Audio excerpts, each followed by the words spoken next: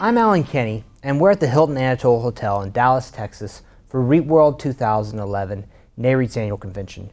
Joining me is Ben Butcher, CEO of Stag Industrial.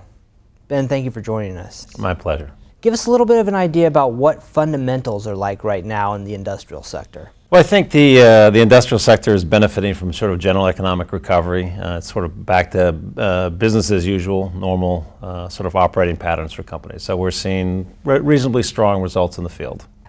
These days, you're just about as likely to buy something online as you are to go to the store and get it. How's that impacting the industrial sector?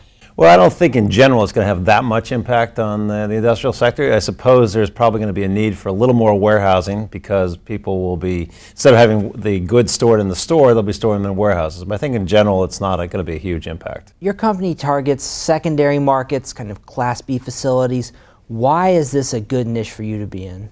I think if you went to a whiteboard and looked and started to deduce where you might find the best risk-adjusted returns in real estate, we believe you might end up at single-tenant Class B industrial properties, mostly in secondary markets. And the reasons for that are binary risk associated with single-tenant assets. People are afraid of them. You either have a tenant paying rent or you don't have a tenant paying rent.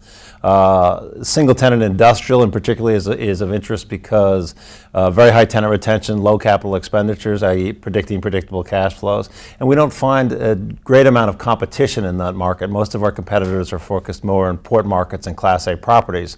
So we are able to buy, we think, in a very good competitive environment and get very good returns for our shareholders. All right, well, thank you very much for joining us, Ben. Okay, my pleasure. For more from REITworld 2011, check out REIT.com.